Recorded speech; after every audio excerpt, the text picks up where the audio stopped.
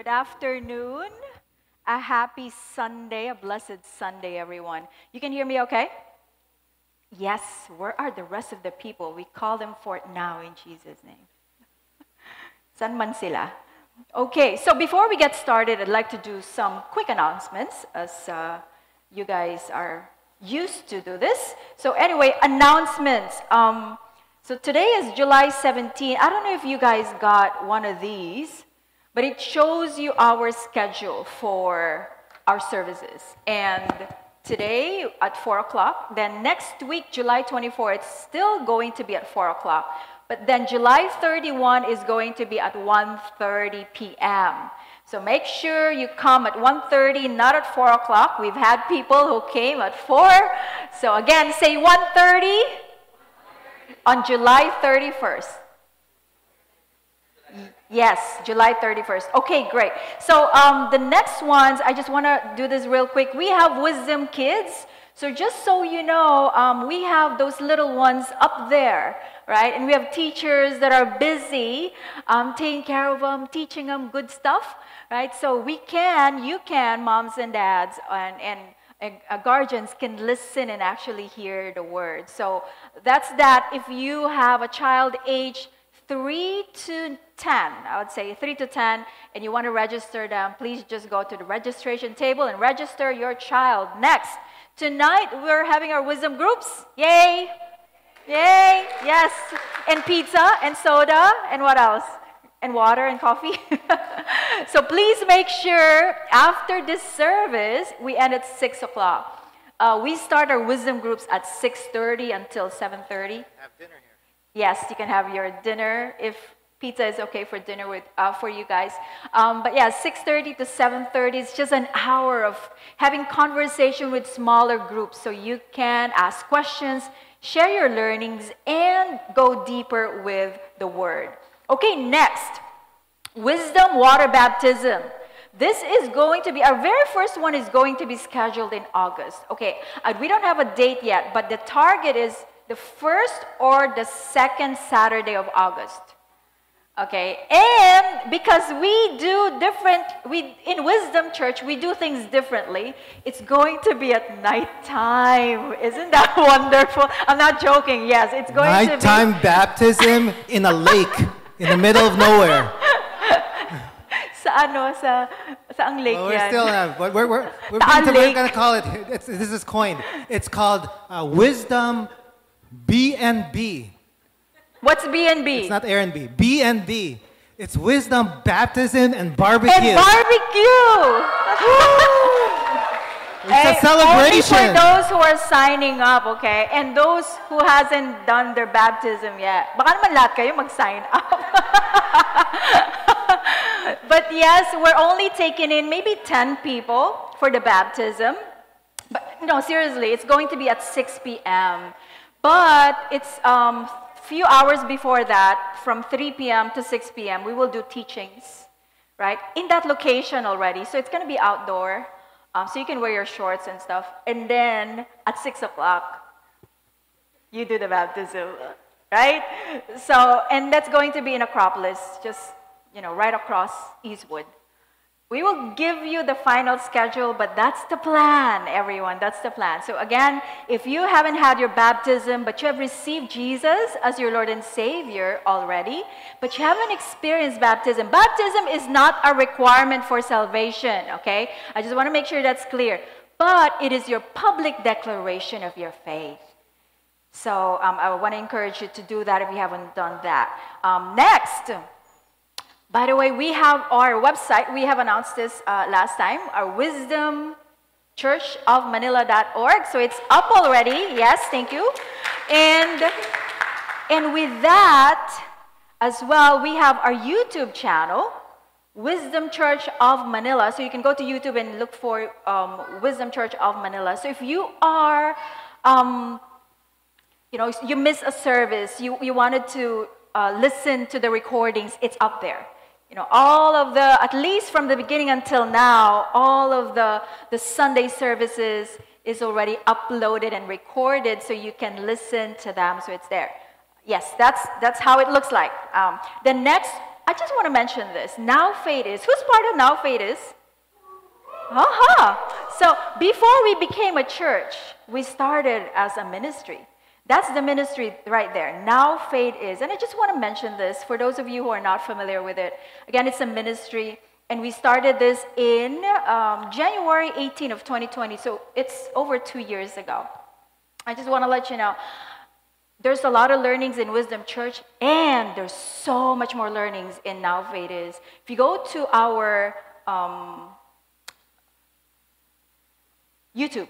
Yeah, it's in YouTube. We have, I would say, approximately 140 videos, right? Approximately 210 hours of learning for you. Now, if you watch that 8 hours a day, nonstop, 7 days a week, it's going to take you 26 days to watch all of the content.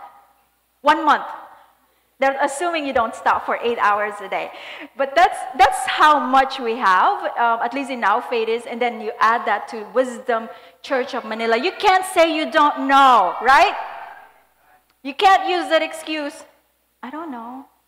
Because there's a lot of information out there. There's a lot of knowledge out there. I think we have a microphone that's on, maybe.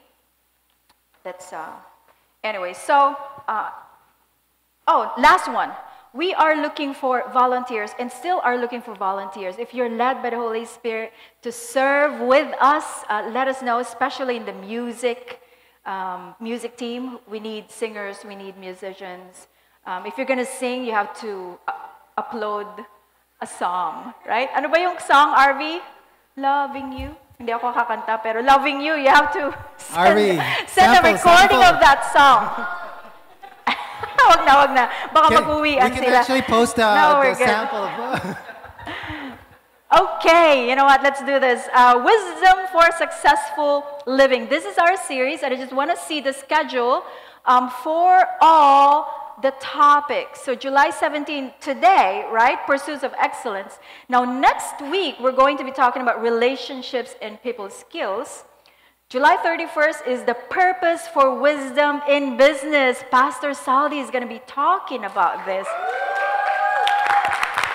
Everybody's looking forward to that one. Very special one. Don't miss it, right? July 31st. August 7, we have excellence in marriage. And then August 14, excellence in parenting. August 21, journey to real success. 28, God's prerequisite for wealth. And then the last one is September 4, the rest of faith. So those are the topics. And again, as I say, it's not a buffet.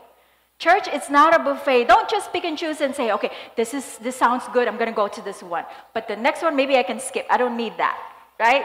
You may be single right now, so maybe you're thinking, I don't need parenting. I don't need marriage. But listen, in the future, you will. May not be your own kids, right? Niece, nephew, grandchildren in the future, right? But listen, this is not a buffet, so I would like to encourage you to come and just listen and be fed with the Word.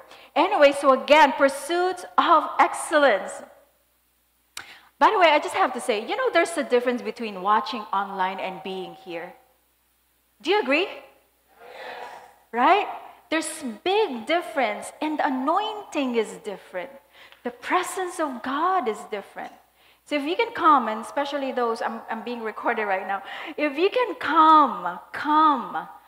Because there's a different anointing when believers, right, gather together with that expectancy, with that faith together. That's powerful.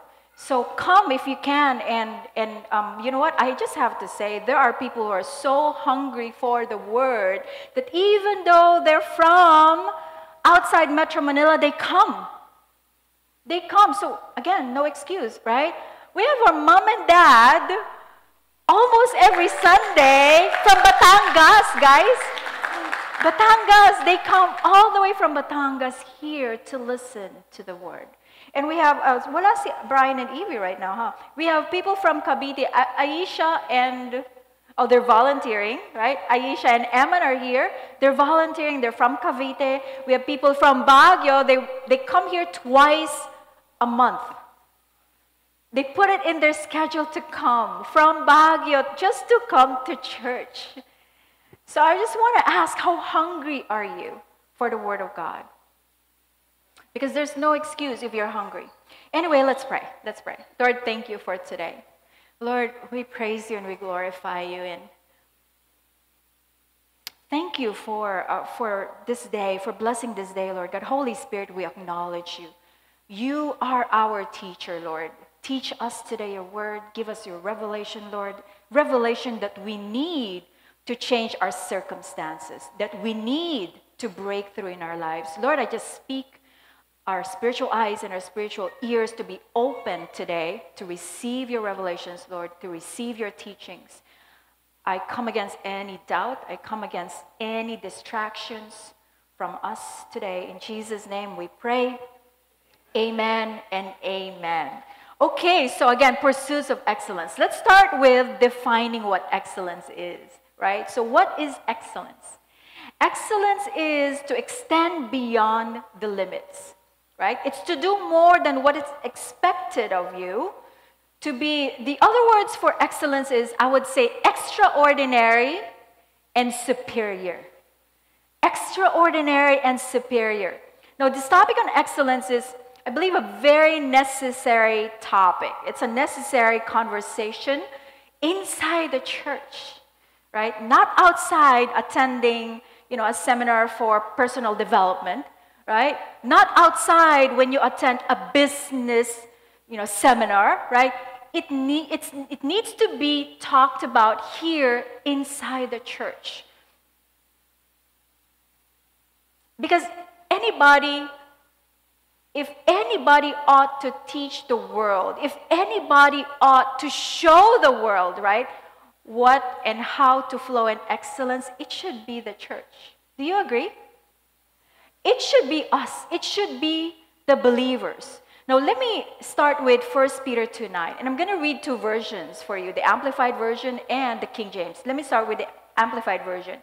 It says, "But you are a chosen race." Talking about you and I, right? You're a chosen race, a royal priesthood, a dedicated nation, God's own purchased, special people, that you may set forth the wonderful deeds and display the virtues and perfections of him who called you out of darkness into his marvelous light.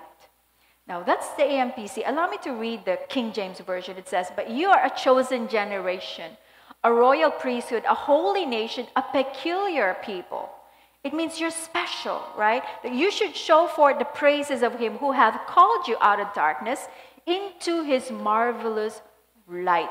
There's so much into this, right? And again, it's talking about you and I as believers. What is this talking about? The Bible says that you and I, are chosen race, chosen generation, a royal priesthood, a holy nation. Special. You are special. You are set apart. That's what the Bible says. Now, attached to this identity that we have in Christ is this. It says that you may set forth the wonderful deeds and display the virtues and perfections of him. Talking about Jesus, right? You and I are called to show wonderful deeds, to display virtues, to display behavior, character, to manifest perfections of Jesus. In other versions of the Bible, it says, all this so that you may show to others. So all this, meaning you're set apart, you're special, you're a royal priesthood, because there's a reason, right? It says all of these so that you may show to others, talking about the world, right? You may show to the world how God called you out of darkness into his wonderful light. It says, show, display, manifest. Your identity in Christ is not meant to be a secret. You're not a secret agent, right? You're not meant to be a secret Christian. Sino dito yung secret Christian? Wala. Okay, good for you, right? We need to show, right? We need to show, we need to display, we need to manifest our Christianity so that what? So that others, the world, can see that. Right? And listen, if the only way for the world to know that you are a Christian is because of the t-shirt, the wisdom t-shirt that you wear, or the wisdom umbrella that you carry, or your notebook, we're in trouble. They need to see it in your life. They need to see Christ in your life. There ought to be something about you and I. There ought to be something about you that's different, that's set apart, that's special. I have to say this again. There ought to be something about you that's special, that's set apart. That when someone talks to you, they'll say, "Sino yun? Sino siya?" Right? Something stood up. I can't pinpoint it, but there's something about her, there's something about him. In the way that you talk, in the way that you move, in the way that you express yourself, in the way that you conduct yourself, in the way that you do things, right? You need to portray what? We're talking about excellence. Yes, you need to portray excellence, right? In everything that you say and everything that you do. People who flow in excellence is a minority. You agree with that? People who flow in excellence is a minority. When you flow in excellence, you stand out. You're set apart. The world looks at you differently when you're excellent. And the world right now believes in the least mentality. It's a least principle. What do I mean by least? It's, for example, in the workplace, an employer pays the least. It pays the least amount of money so that you don't quit. Now, if you're an employee, what you do? Well, the world, right? Not you guys. What they do is that they do the least so they don't get fired. Now, that's the world. Now, again, the kingdom way is different. The kingdom way is not least, right? The kingdom way is to go beyond. It's to do beyond what's expected of you. You guys are so quiet. I don't know if this is like, am I getting through? Yeah? Yes? And I hope after this conversation, you will learn to value excellence. You learn to see excellence in different light. At least that's my prayer today. So the kingdom way is to go beyond the limits, right? And you may be thinking, but Pastor, I am limited. No. I'm not unlimited, right? Well, I suggest you go and watch the 8 Foundations again and learn how to be unlimited, right? Say this after me. The God in me causes me to excel. Yes, because you have the Holy Spirit inside of you. You can't say, I can't do that. Now let's talk about the opposite of excellence. What is the opposite of excellence? Yes. Unexcellent. Is that a word? What is the opposite of excellence? Mediocrity. Galing. Yeah, mediocrity. So let's talk about the opposite of excellence, mediocrity, or the quality of being mediocre. Okay, and I looked this up. This is from Google, right? Google says that being mediocre, it means of only moderate quality, not very good. It is a word that describes something ordinary. So it's not extraordinary, right? Being mediocre is ordinary or less than average, it says. So let me ask you, if something is not ordinary, what is it? It's extraordinary. Tama, right? Is there anything in between ordinary and extraordinary? Anyone? Baka hindi ko lang alam. Is there anything in between? Wala. So are you saying that if you're not extraordinary, by default you're ordinary? Right? That's what we're saying here, right? So who here wants to be ordinary? Wala. Who here wants to be extraordinary? Everyone. Definitely we want, right? Ordinary. So sa bus, yan yung walang aircon. Right? Ordinary. Sa halo-halo, yan yung walang leche plan, walang ice cream, walang ube. Tama? Pag sinabing ordinary, yan yung tinapay na walang palaman. Right? Who here wants ordinary? Wala. Dapat wala. Right? Why? You keep on mentioning food. So if it's a church service, it's like a Wala church tayo, without halo-halo. merienda at the end. What? That's or.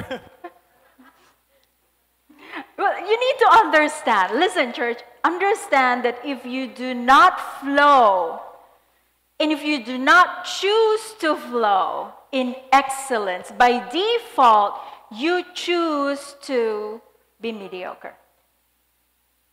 By default.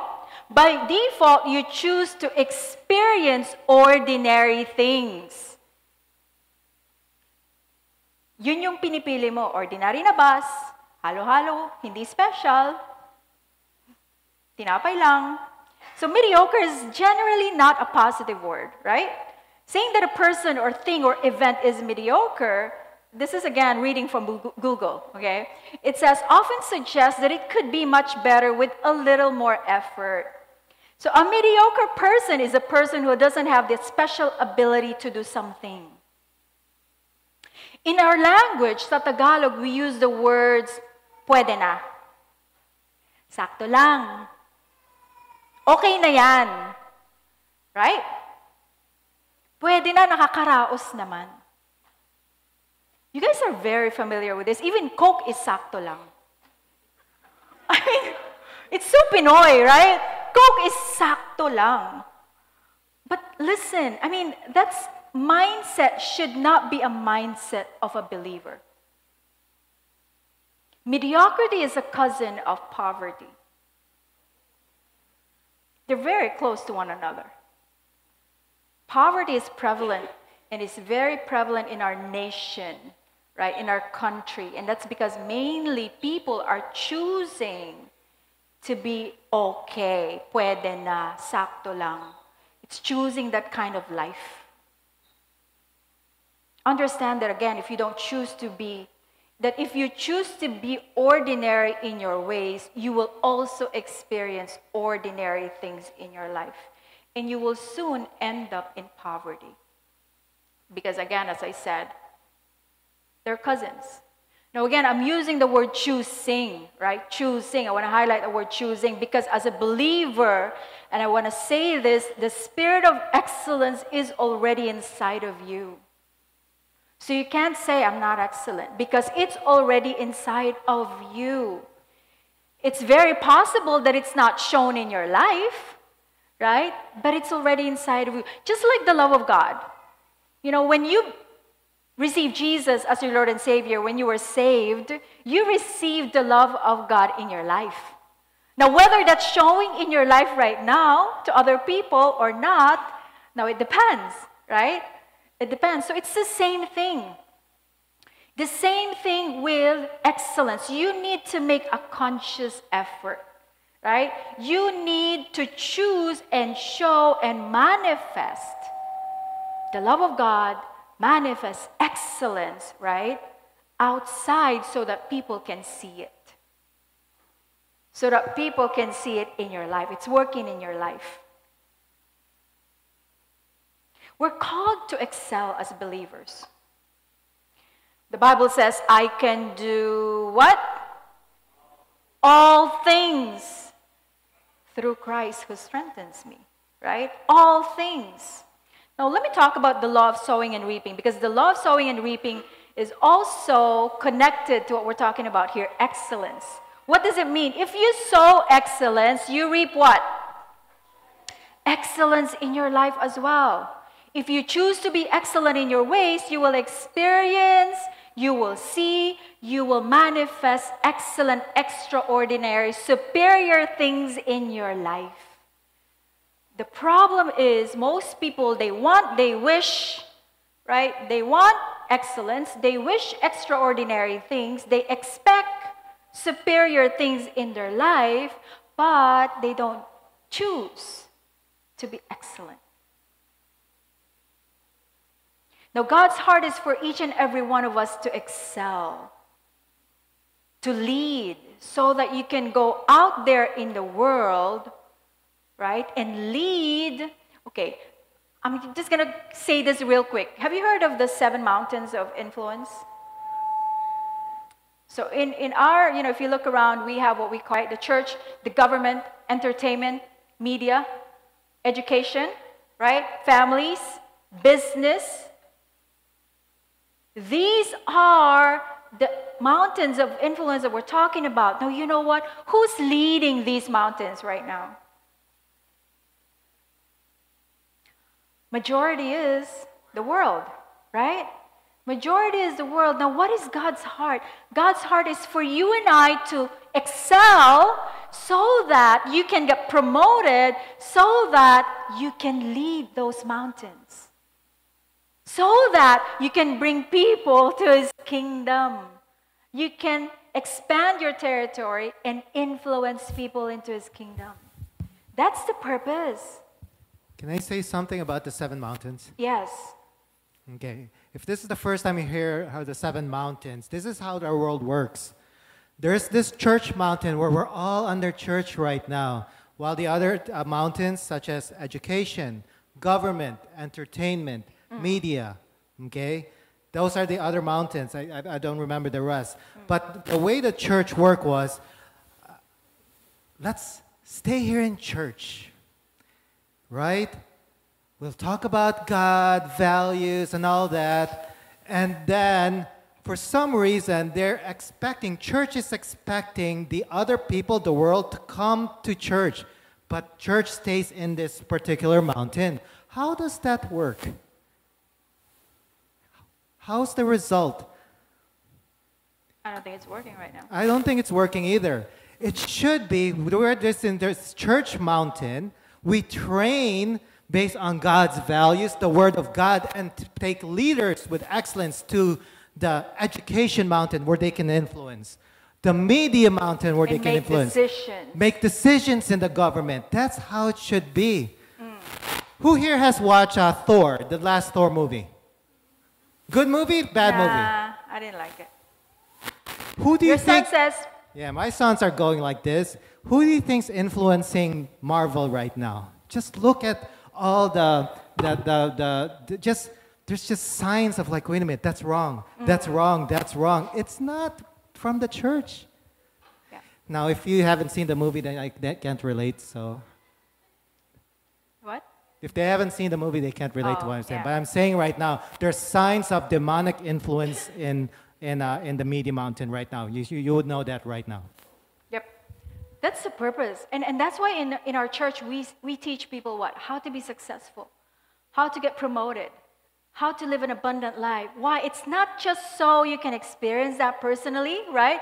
But so that you can go out there and influence the world. And you know what? This is why I so love Jepoy's testimony so much. Jepoy, nandiyan si Jepoy. And if you haven't seen his testimony, watch it, right? It's uploaded in our YouTube channel. But I love his testimony. Why? He became the mayor, right? The mayor in the jail. The mayor, and then because of that, he was able to make changes. He was able to make things better that benefited people in the jail.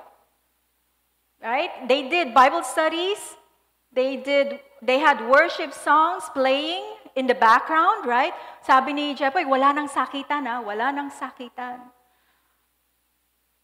They got their hopes renewed because they were doing Bible studies. The environment was completely changed. Why? Because someone who has the Holy Spirit inside of him, right, who's set apart, decided to excel. And when he decided to excel, people saw it, right?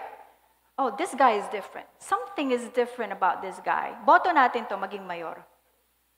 Something is different with him. I wonder how many Jet Boys we have in this auditorium right now.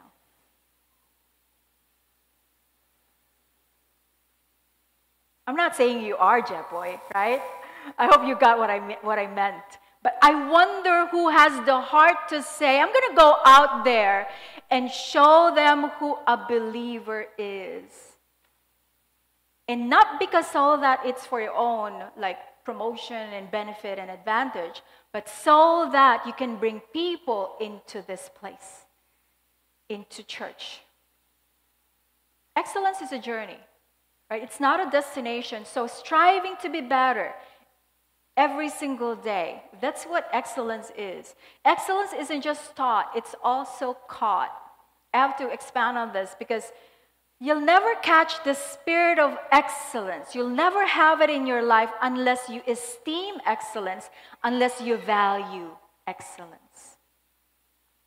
So how we value excellence starts in our homes. You know, you see it as examples with your parents, right? Or with authorities in your life. Unfortunately, right, in most situations, we don't see that in the house, in the homes, right? However, when you got saved, right, when you received Jesus as your Lord and Savior, you have a Father in heaven who gave you that spirit of excellence in your life, inside of you.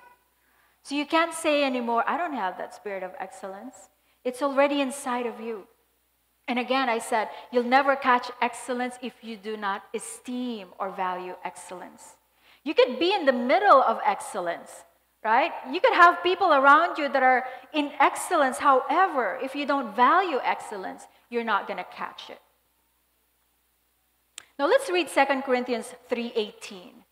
2 Corinthians 3:18, it says, and let's see who our God is, because again, He is our model, right? Jesus, and all of us, as with unveiled face, because we continue to behold in the Word of God, as in a mirror, the glory of the Lord, are constantly being transfigured into His very own image, right? We're constantly being transfigured, changed, transformed, right, into the image of Jesus in ever-increasing splendor and from one degree of glory to another, from glory to glory. For this comes from the Lord who is the Spirit. You know, I hear this a lot from Christian communities. They say, I want to be like Jesus. I want to have the character of Jesus, right? The goal is to be like Jesus. What would Jesus do in a situation? WWJD. You know, they have those things. And it's so like, okay, I know, but what does it really mean to say, I want to be like Him? I want to be like Jesus. Psalm 8:1, it says, Lord, our Lord, how excellent, majestic, and glorious is your name in all the earth. You have set your glory, honor above the heavens. It says again, oh Lord, how excellent is your name. You see the character of God in His name. So we have a God who is excellent. Let's look at Isaiah 12:5. It says, sing praises to the Lord, for He has done what? Excellent things. Gloriously. Let this be made known to all the earth. So what does God do again? Excellent things. So how do you know that you are being transformed, that you're being changed, that you're being transfigured into His image? When you do excellent things. Right? Mark 7:37, it says, and they were overwhelmingly astonished, saying, He, talking about Jesus, right? He has done everything excellently, commendably and nobly. Now again, this is talking about Jesus, right? It's talking about Jesus. What did it say? He has done everything excellently. He even makes the deaf to hear and the dumb to speak. Jesus didn't do anything mediocre. Bible says He's done everything excellently. Do you want to be like Jesus? Who here wants to be like Jesus? Sana lahat kayo. Right? Then decide to flow in excellence. Flow in excellence. Now let's look at 1 Corinthians 10, verses 31 to 33. It says, so then whether you eat or drink, or whatever you may do, do all for the honor and glory of God. So it says, whatever you do, do everything, do all for the glory of God. And how does this look like, to do everything for the glory of God? How does it look like? It means when you're doing something, you see Jesus standing right next to you looking at what you're doing. Can you imagine that? Are you going to be confident doing what you're doing, knowing that Jesus is there right next to you looking at what you're doing? Or are you going to say, Jesus, pikit ka muna. I'm not proud of what I'm doing right now. Oops. Will he say, well done, my good and faithful servant, when he sees you? Also, if someone is looking at your work, okay, not Jesus, but someone around you is looking at your work, if someone is looking at what you're doing, right, will they say, glory to God? Glory to God for your life, sister, for your life, brother. Or are they going to say something else? Is God glorified in the things that you do? 32, it says, do not let yourselves be hindrances or giving an offense to the Jews or to the Greeks or to the church of God. Do not lead others into sin by your mode of life. Flow in excellence with love. Right? You just don't do excellence without caring for other people. So don't create any offense. Flow in excellence with consideration for others. Now let's move to 33. It says, just as I myself, this is Paul, Apostle Paul speaking, right? I myself strive to please, to accommodate myself to the opinions, desires, and interests of others, adapting myself to all men in everything that I do, not aiming at or considering my own profit or advantage, but that of the many in order that they may be saved.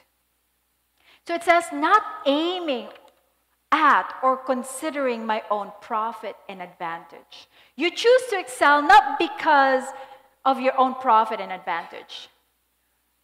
Not to get a pat on the back, right? Not to get recognition. Not to get a promotion. Not only when someone is looking at you. This is actually one of the keys, like to know if you're choosing to excel for men versus choosing to excel for God. Right? If you're doing it so that the people around you can say, good job, right? But see, the thing is, what happens if they're not looking? What happens is if no one's watching? Are you still going to do the same thing? The Bible says, choose to excel for God. And you know what? When you choose to do that, when your heart is in the right place, the pat on the back, the recognition, the promotion, the increase, they follow. They follow. It's a byproduct. It's a result of your excellence. But the thing is, your heart is in the right place. That's what we're talking about here. Now, excel for God. Choose to do it right even when no one is looking. Do it right even when you're not getting the response that you're expecting. Like right now, I'm speaking here with my own energy 100%. And I see faces sometimes that are kind of sleepy and not getting any response, right? No response. But I'm still doing my best. Woohoo! Woo! I'm just hyping you guys up. I was thinking another example is that it's so good, like excellence is just thinking that Jesus is always beside you, watching you. So I was looking at the crowd. Some people have their heads nodding down. Some people are looking at their Facebook. I'm like, this is key. If Jesus is watching you right now, and your pastor is preaching the word. They're writing down notes. No, I saw them on Facebook. Ah. And inviting their friends to the next service because of the excellent service. That's what they're doing. Yes. Yes. But it's true. You know what? There are days when I don't feel like coming up here and speaking. There are days when I don't feel like doing a power hour for Now Faith Is, right? Even if I have 100 people or 2 people show up, I do the right thing. I choose to do the right thing. Because again, I'm not doing it for those 2 people. I'm doing it for the Lord, right? One example here is our kids, Wisdom Kids. Yeah, you can clap for that, right? Wisdom Kids. You know what? This is actually an example of excellence right there. They're not listening, but you can watch this. Teachers in the recording. Yeah, you don't know. I don't know what they're doing. A lot of times, actually, I don't know their program, right? I don't know their specific program for the day. Right? But how do you know that they're doing things in excellent ways? You see the results, right? You have kids that do not want to miss church, even if the parents want to miss church. Tama ba, mommies, daddies? Tama, right? There are kids who are counting sleeps. How many more sleep for church, for Sunday, right? There are kids who would rather come to church than go to a birthday party. How is that? How is that even possible? Like birthday party versus church? Kids are choosing to come to church. And I was like, there's something special about this. Right? It's just so good. But that's again, look at the results and you can tell, is that excellent or not? Now, to excel for God is not to give up. Not to give up on the dreams that God had placed in your hearts. You know, sometimes you get to a point when you're discouraged, disappointed, and you feel like you're not moving forward. And you've been pushing and pushing. Sabi ni Pastora, excellence daw. Okay, excellence, excellence, excellence. But then somehow, in some way, it still doesn't show up, right? But excellence, again, is not quitting. It's doing things that you need to do no matter what the results are.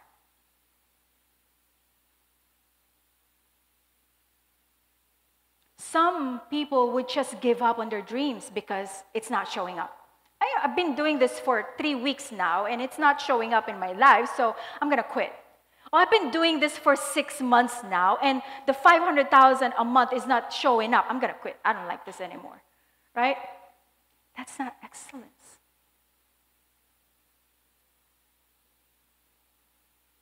I just have to honor my husband.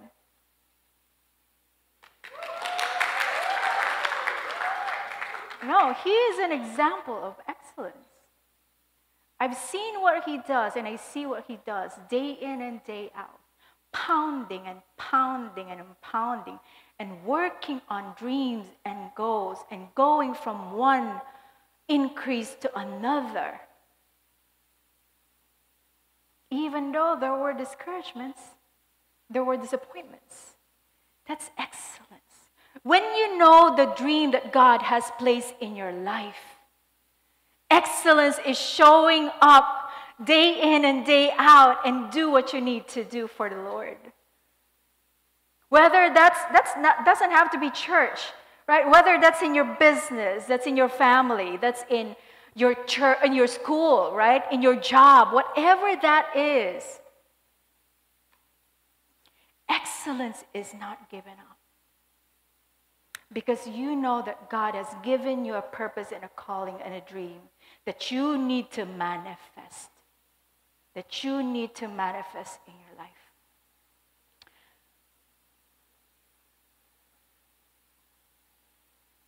1 Corinthians 11:1, it says, pattern, and this is again Apostle Paul speaking, right? Pattern yourselves after me. Follow my example as I imitate and follow Christ the Messiah.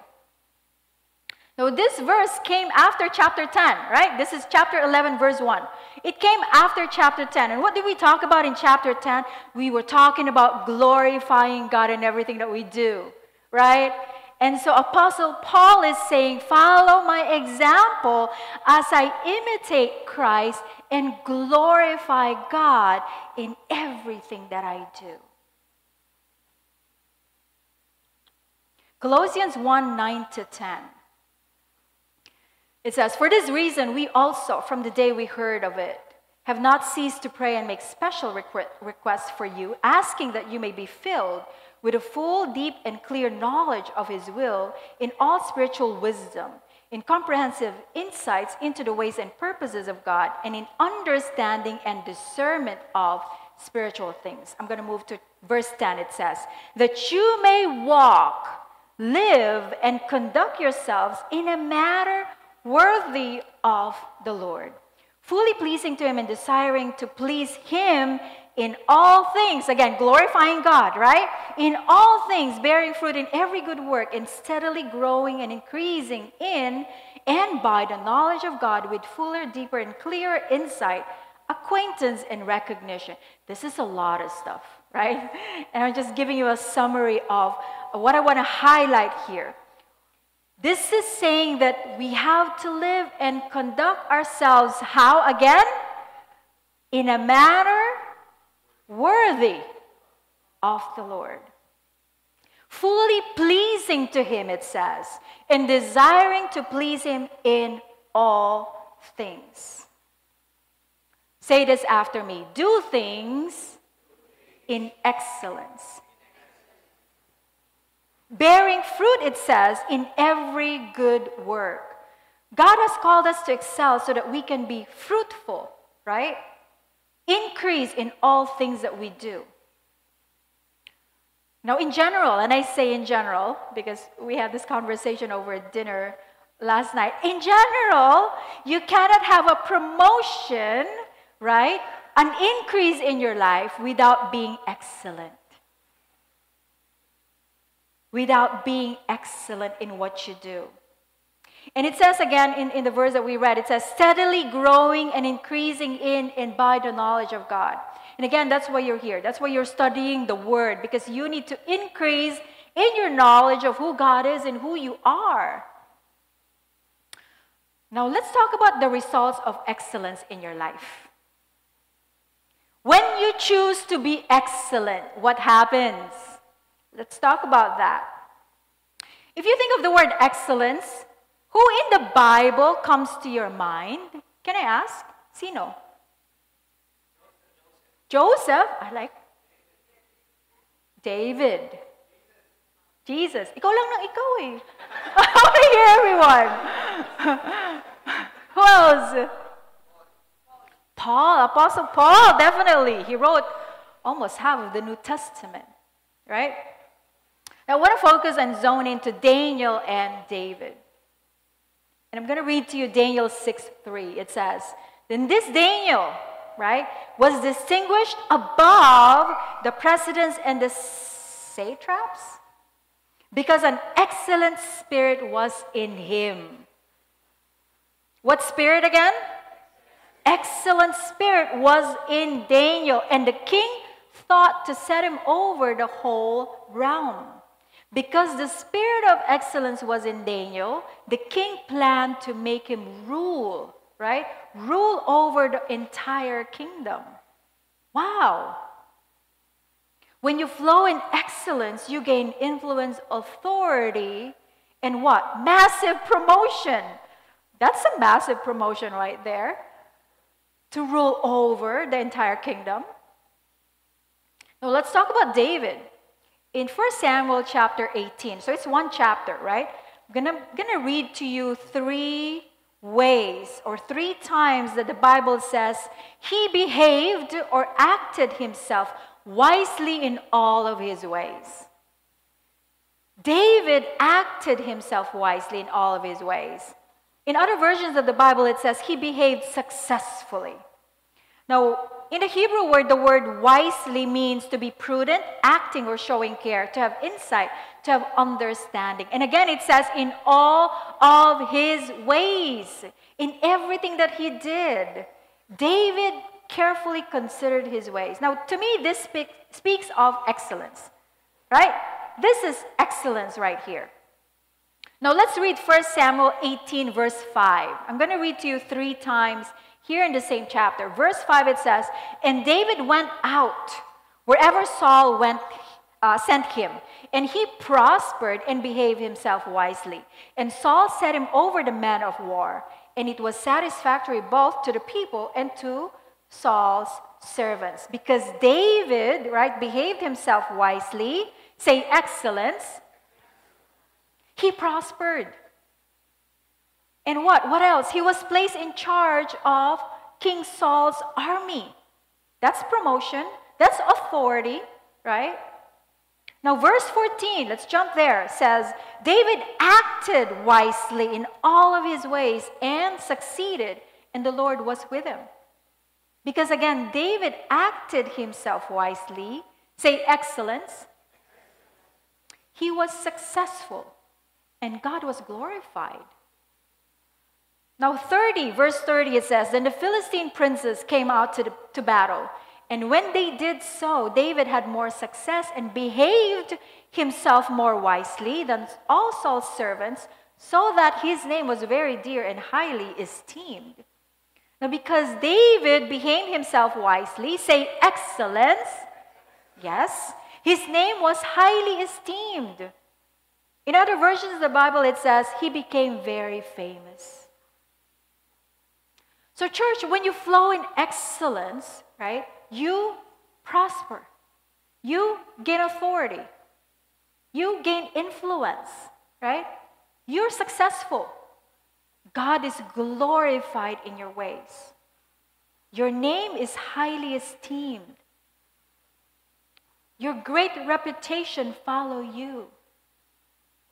Who wants those things? Right? Then choose to be excellent. Now, how do you walk in excellence? And I know this is a burning question from you. So, Pastora, how? How do I make sure that I walk in excellence? Great question you have. Let's do this. Let's read Genesis 1:16 to 18. You know what? In Genesis 1, God spoke so many things, right? Allow me to highlight verses 16 to 18 for now. And it says, when he was creating, right? And it says, "And God made the 2 great lights, the greater light, the sun, to rule the day, and the lesser light, the moon, to rule the night. He also made the stars, and God set them in the expanse of the heavens to give light upon the earth." 18, it says, "To rule over the day and over the night, and to separate the light from the darkness. And God saw that it was good, fitting, pleasant, and he approved it." So God didn't create. In this case, it was the 2 lights, the sun, the moon, right? He didn't create those things and then right away move on to the next thing. What did he do? He makes sure it's good. He created and then he says, let me see. Let me check. Right? God inspected what he did. And it says, "And God saw that it was good. It was fitting. It was pleasant. And he approved it." God judged his own work. Let's read Genesis 1:21. It says, "God created the great sea monsters and every living creature that moves, which the waters brought forth abundantly according to their kinds, and every winged bird according to its kind. And God saw that it was good, suitable, admirable, and he approved it." Again, right? God took the time to inspect, to see that everything was done right. The first time. Striving for excellence for you and I is learning to inspect your own work. It's asking yourself a question, what did I do today that could be better? Now, if someone else has to continually check on your work, right, and tell you, it's sloppy, needs more improvement, right? Then you're not striving for excellence. Because, again, you check your work before you show it to other people. So every time God does something, right, and then he says, okay, let me check it out. It's good. Let me check this out. It's good. Let me check this one out. It's good. Right? Now, you also need to check out what you do and what you say. Is it good? Or can you do better? It's checking what you do and what you say. 1 Corinthians 11:31, it says, for if we searchingly examine ourselves, there we go, right? Detecting our shortcomings and recognizing our own condition, we should not be judged and penalty decreed by the divine judgment.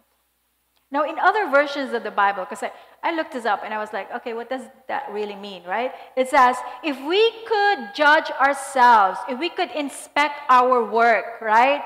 It says we would not be judged. In other versions, again, it says, if we were to examine ourselves, we would not be condemned. We need to learn how to continually examine the things that we do. Examine your work and continually wanting to get better. Are you guys still okay? I hope you're being blessed by this. I know it's not a typical word, but I know it's necessary. Whether you are a student in your school, in your job, a businessman in your business, or you're staying at home with your kids, taking care of your kids, your household, right? This applies. I don't think you could be in any place right now that you can say, okay, I don't need excellence right now. Everything. Excellence is applied in everything. Now, of course, the second one that I want to suggest, if you want to strive for excellence, right, is to what? The very first thing actually is to decide to esteem, to value excellence in your life. Decide to flow in excellence in everything that you do. I know it's not easy, right? It's not like tonight, in one night, in one day, you're going to be excellent in everything. Right? It's a process, as we said. But hopefully today you learn to esteem excellence, right? Hopefully today you'll value it. Hopefully you realize that you will never transform. You will never be transformed, transfigured, right? Or changed in the image of God if you are not excellent. Hopefully you realize that when you are excellent, you give glory to God. Just like David, it says, you behave yourself wisely. I want to pray for you today. Can I ask everyone to stand up, please? Can we have the lights turned down, please?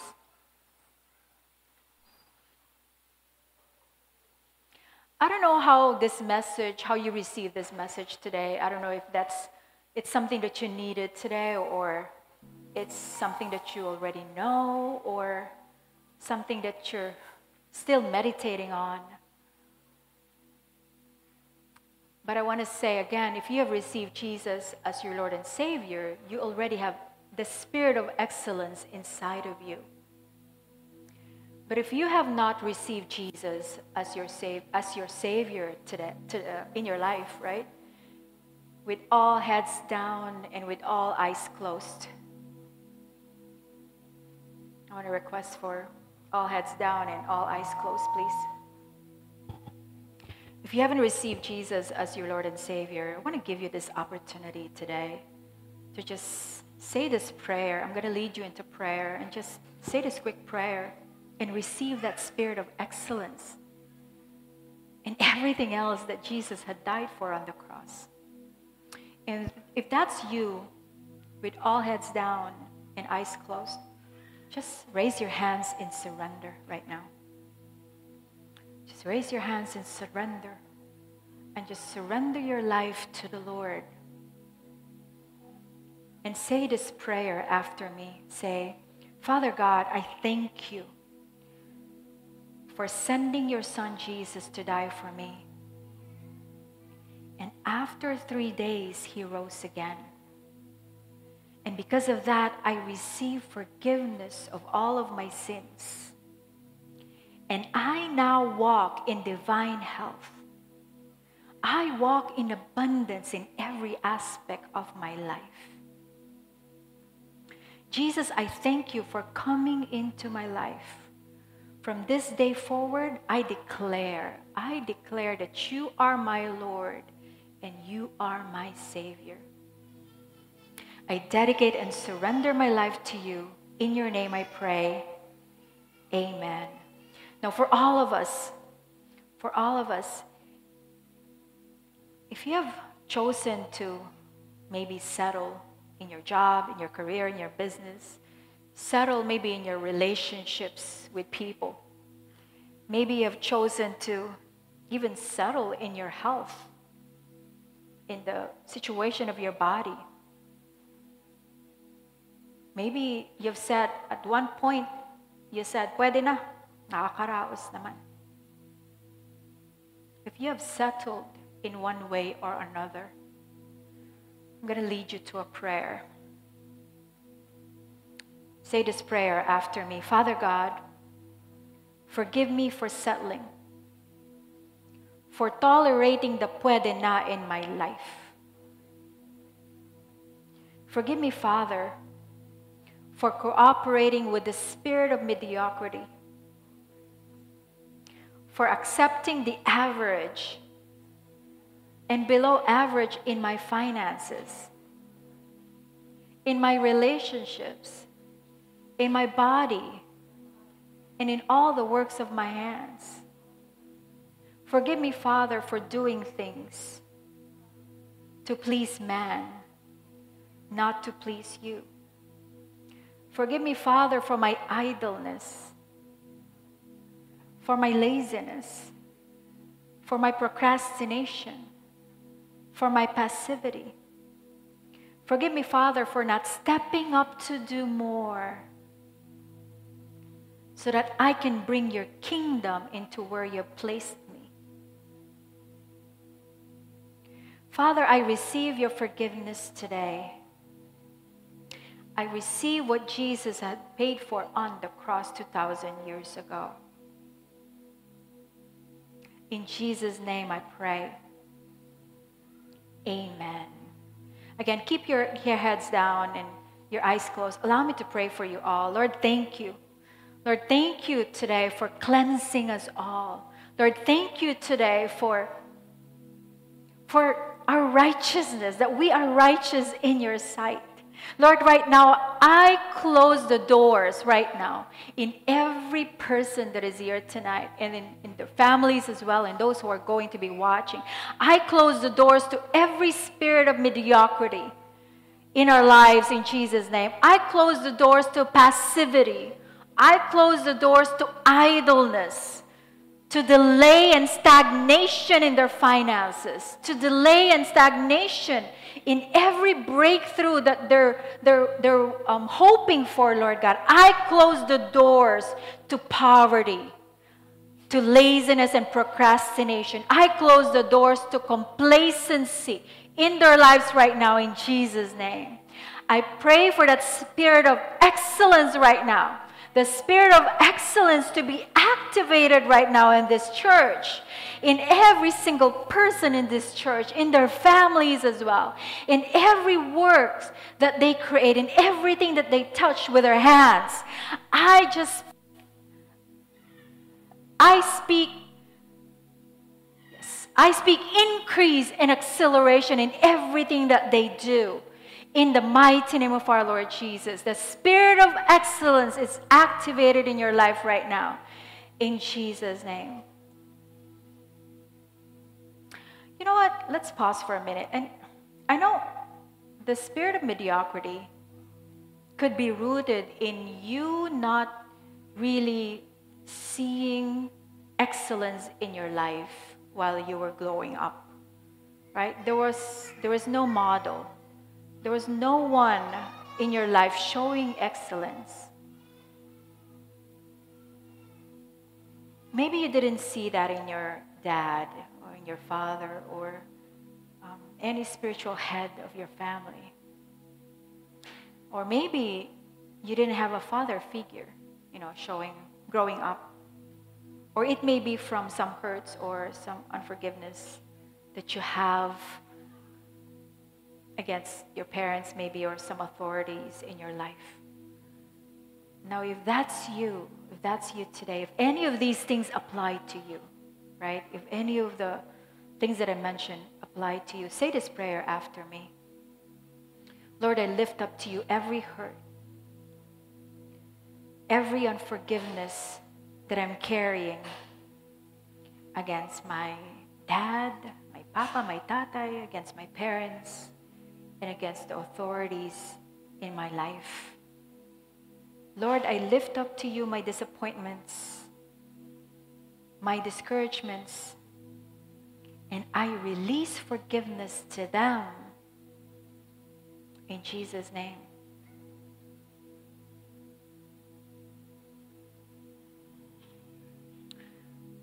Let's do this. Let's declare this for everyone. Okay, for everyone. Say this prayer after me. Lord, I lift up to you everything else that is stopping me from moving forward, from advancing in my life. Whatever attitude that the enemy has planted in me that's making me not to excel, let it. And then you'll start to see how the spirit of poverty and lack starts to break in your life. And part of it is understanding the holy tithe. So today I'm going to talk about the holy tithe. Let's start with Malachi 3, 6, 7. Can I have that verse? Okay. So we're going to start with Malachi. I usually start with Malachi 3, 8, 3, 10, but I went backwards. We're going to start 3, 6. Malachi 3, 6 says, For I am the Lord. I do not change. That's key. The Lord does not change. That is why you, O sons of Jacob, are not consumed. Even from the days of your fathers, you have turned aside from my ordinances and have not kept them. Okay, so the Lord is speaking to the Israelites. He says, Return to me, and I will return to you, says the Lord of hosts. Then the Israelites says, But you say, How shall we return? Anong pinagsasabi nila? Anong return to me, return to you? Right? You know, when I speak Tagalog, I sound different. No, don't speak Tagalog, right? It says, okay, so God's command to return indicates that the nation of Israel needed to stop doing what they are currently doing. What is that? They're turning their backs away from God in this scripture. And notice, it is the people who had to do the returning first before God returned to them. So it starts with you. You return to the Lord, and the Lord will return back to you. God will always return back to you. But most people of the world don't go back to God, and that's why it happens. So the Israelites ask, but how do we return to you, Lord? And, of course, God answered them. Can you go on to the next verse? He said, so Israel goes, how do we return to you? And look what God says. Will a man rob or defraud God? Yet you rob and defraud me, but you say, in what way do we rob and defraud you? You have withheld your tithes and offering. So out of all the ways for the people of Israel to return back to God, God didn't say, pray, give me 24, 42, or 48, 72 hours of prayer. He didn't say that. He didn't say, you know what, just do more work, do more work, do more work unto me. No, he said, return to me by bringing your tithes and offerings. If we don't change in this area of giving, we may as well forget about returning to God, because our wallets, our money, will stop us. A lot of times the money becomes our God. We work for money, we do everything for money, and then you're wondering, how come there's a curse of poverty? How come we're not getting ahead? Because you don't understand what the Lord says, what the kingdom says. God does not want part of us. He wants all of us, including our money, which is, by the way, not our money. If you understand this principle, kingdom principle, we are just stewards of His money. Nothing belongs to us. You agree? Two people agree. Everybody says, do you agree? Nothing belongs to us. It says in Scripture, we came to earth with nothing, we will leave with nothing. Everything we have here is the Lord's. There's also Scripture on that. And what are the consequences then of robbing God? Anybody wants to know? Two people wants to know. Anybody wants to know what the consequences are? Okay, that's why we study this. It says, next verse, Malachi 3:9. He says, you are cursed with a curse, for you are robbing me, even this whole nation. If you study this, I was like, wait a minute. I am cursed with a curse? Does that mean God cursed me? Yes? No, God did not curse you. You cursed yourself, because it is your choice to rob God. Okay? What curse? Well, if you look at the book of Deuteronomy, there are 17 curses of poverty. How many? 17 of these curses is poverty. Do you want 17 poverty curses? Somewhere, statistics say, I've been reading and I've been studying, and they say somewhere between 5 to 15% of Christian believers tithe.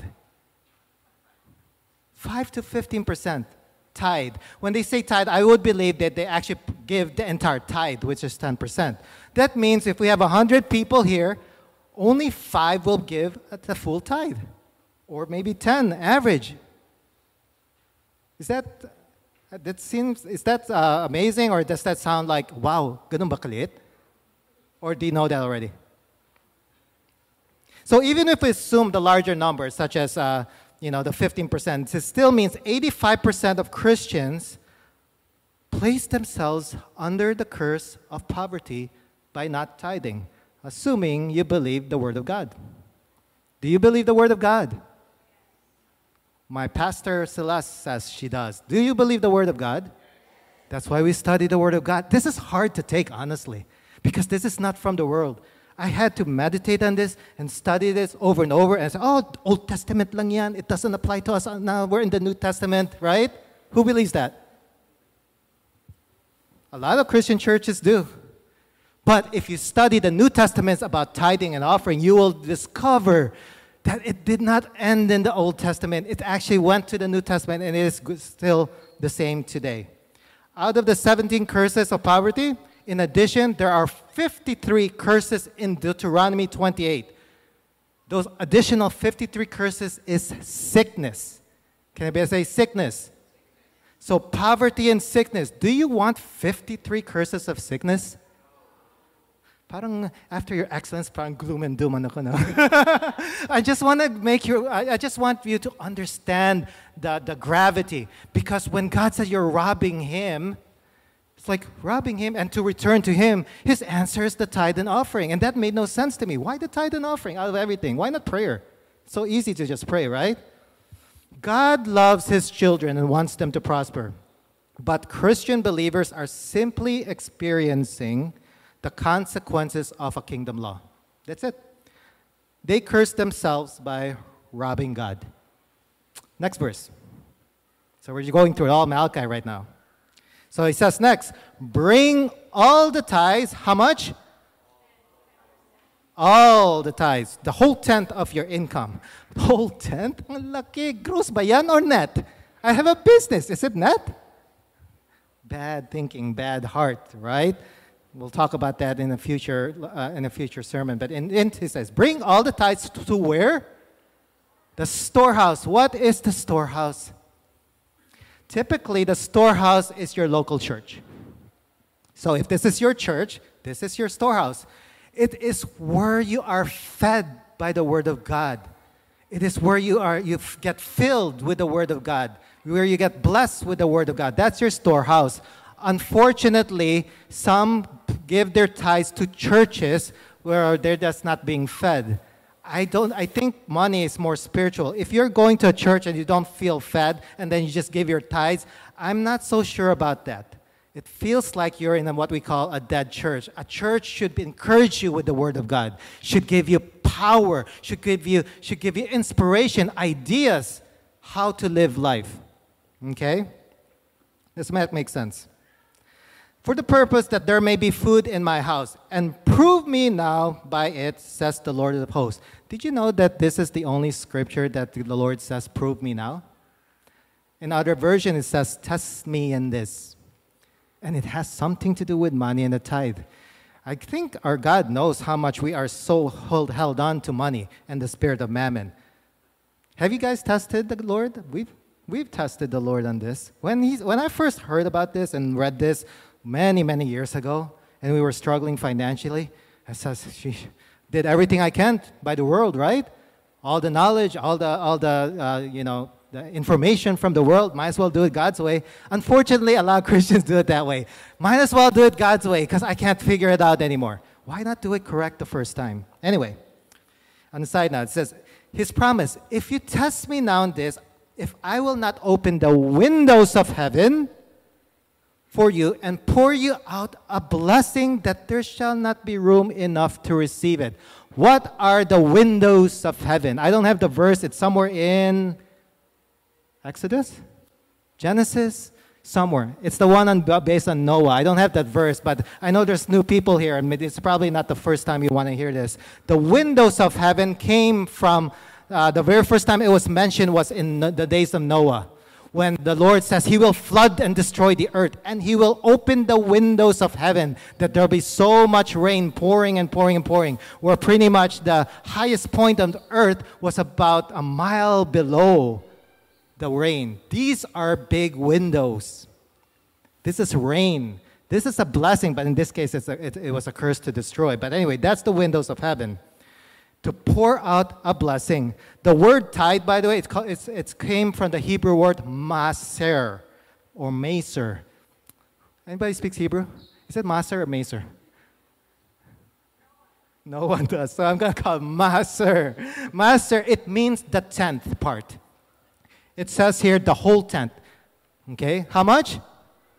10th part. Okay? It's amazing, though, that 10th seems so big, but when you do it because you love the Lord and you just give it back to Him because it's holy as an offering, you won't miss it from experience. A lot of times, more comes. How can you give more and more comes back? It makes no sense mathematically. It does because it's the Word of God and He speaks the truth. So test Him in this. So now you see in one verse, 3:10, that when you bring the tithe, you get a blessing. You tithe, you get a blessing. This is actually in our 8 foundations of an abundant life about the tithe and the blessing exchange. You cannot separate the tithe from the blessing. No tithe, no blessing. The tithe belongs to God, period. That is not optional. So here's a question. How many Christians do you know who are asking God to bless them? They say, bless me. Lord, I need blessing. More blessings from you, Lord. But on the side, they are not consistent or faithful tithers. It makes no sense. If God never changes and His word holds true no matter what, then blessing comes from the tithe according to Malachi 3:10. Right? Do you agree, church? Okay. Wow, the enthusiasm is just so overwhelming. I'm being sarcastic, by the way. Let's go to Malachi. Let's end the Malachi verses. Malachi 3:11 and 12. So, next he says another promise. So he'll pour out a blessing, according to Malachi 3:10, and I will rebuke the devourer, insects and plagues for your sakes. And he shall not destroy the fruits of your ground, neither shall your vine drop its fruit before the time in the field, says the Lord of hosts. And all the nations shall call you happy and blessed, for you shall be a land of delights, says the Lord. I highlighted that, and I will rebuke the devourer for your sakes. What does that mean? Does money in your life right now seem to flow out faster than it comes in? Do you always seem to have unexpected expenses?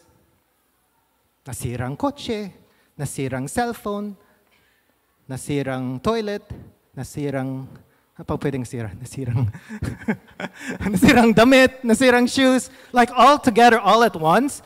You know, this church, listen to me. When that happens over and over and over, stop. That's not normal. There is a curse. There is some sort of spirit devouring right now.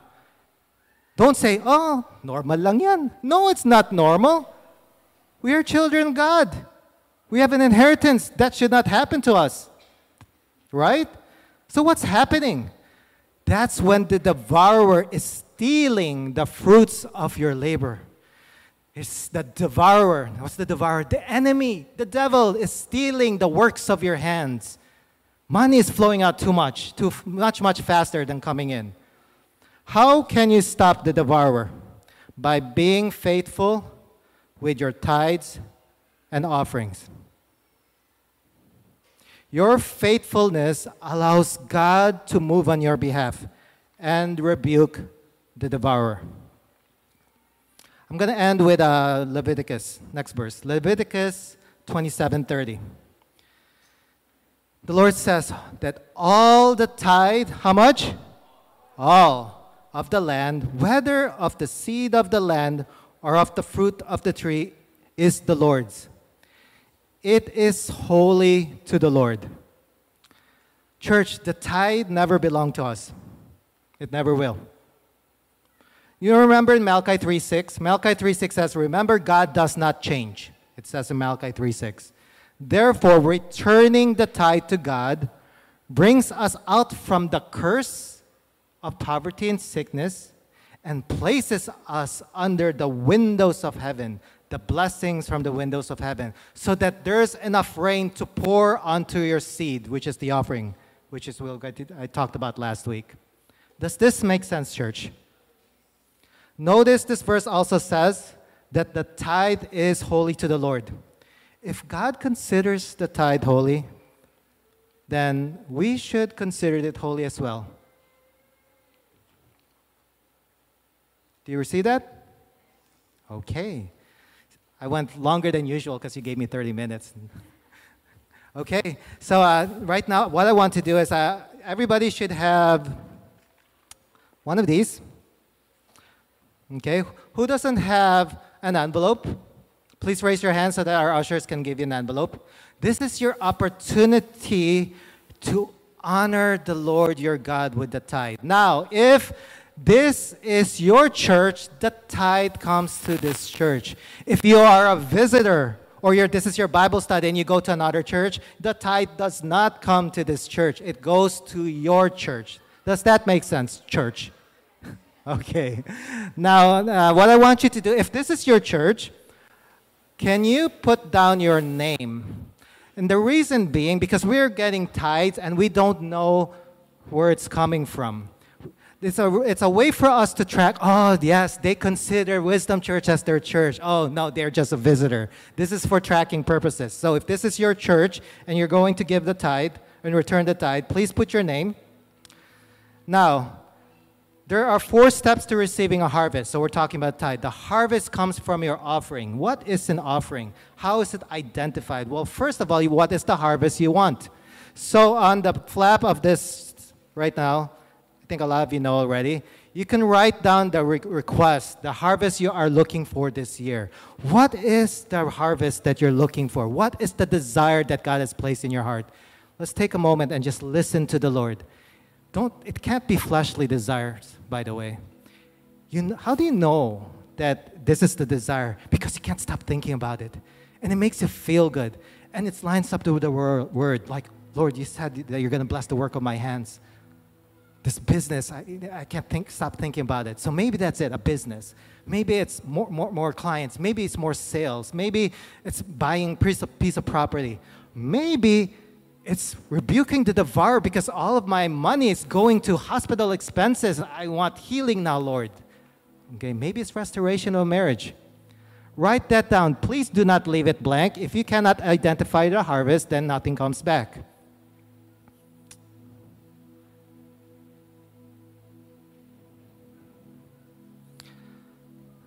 Number 2, with every harvest, there needs to be the right seed. The seed, the offering, never comes from me. It will never come from a minister, a friend. It doesn't make sense because the right seed only comes from the Lord. Ask the Holy Spirit right now, Lord, what seed? What is the right seed? It needs to be an exact seed, by the way. You cannot give less. That's not the exact seed.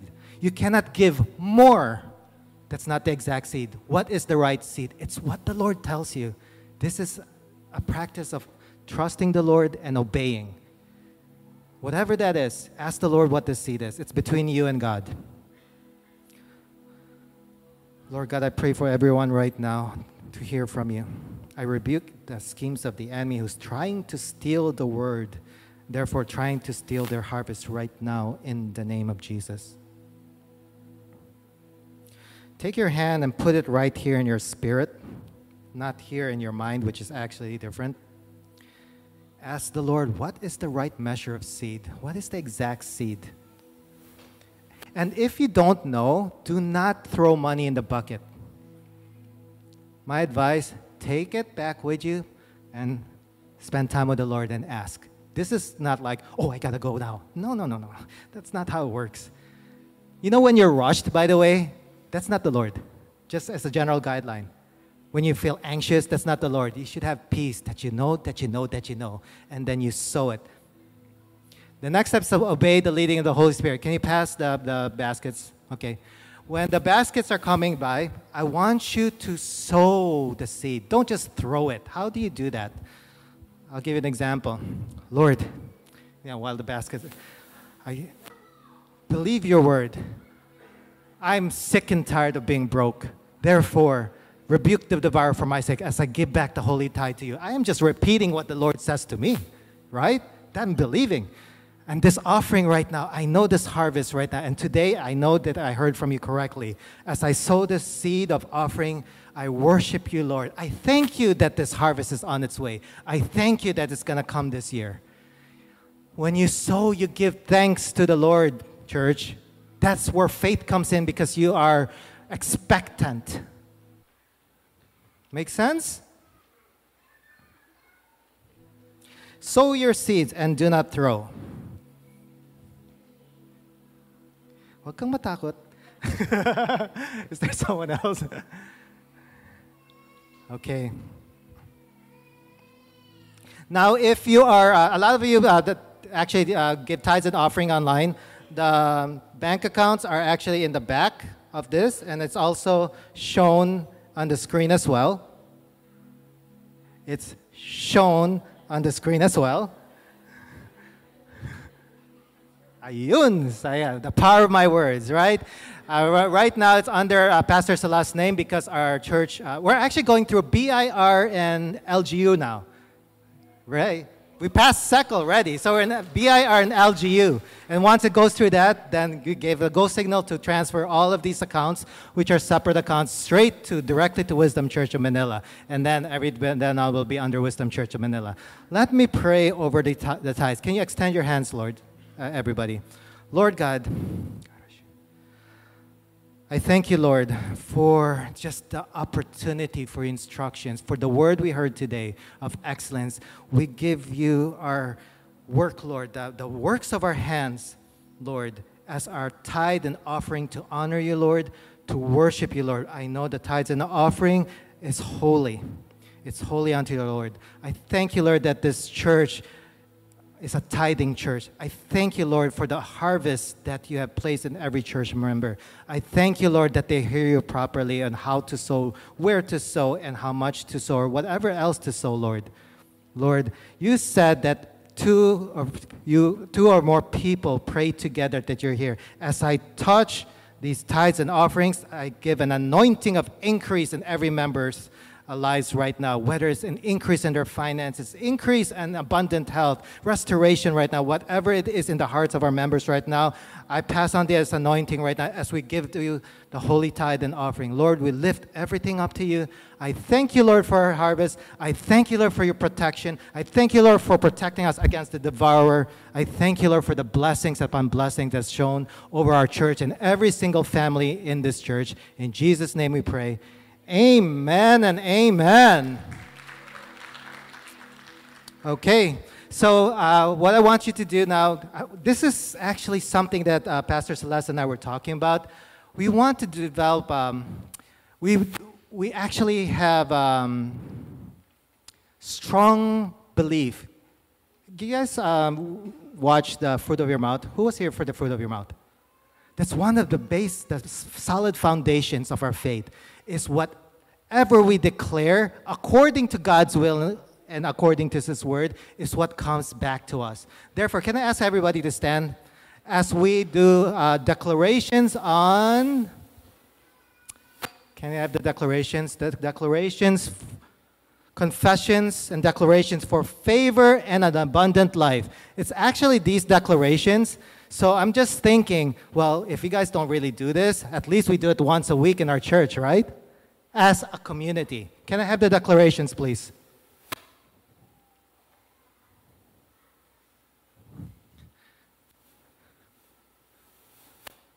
There we go. Confessions for favor and an abundant life. First verse, or first declaration. Church, repeat after me. The Lord will open the heavens, the storehouse of His bounty, to send rain on my land in season, and to bless all the works of my hands.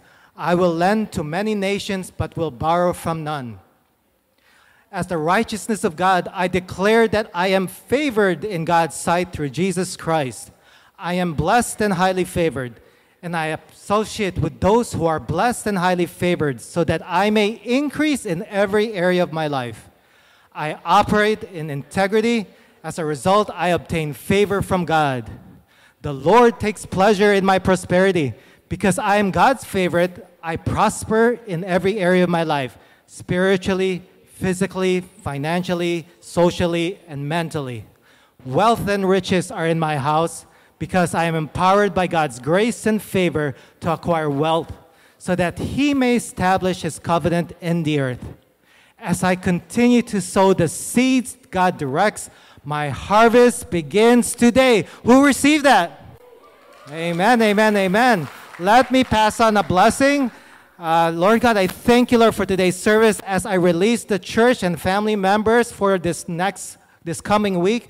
Lord God, we claim, Lord, as in John 10:10, that you rebuke the enemy who tries to steal our finances, kills our body, and destroys our relationships, Lord. And we claim and we declare again that you came, Lord Jesus Christ, so that we may have life and have it more abundantly. Therefore, I declare and pronounce favor, your grace, unmerited favor from every aspect of their life. Everybody will see that they are favored and want to do business with them. Everybody they run into, they will see that healing comes from them. Everybody will have an anointing of increase when they're in their presence, Lord. Lord, this is my declaration for this church as I release this church for this coming week. In Jesus' name we pray. Amen and amen.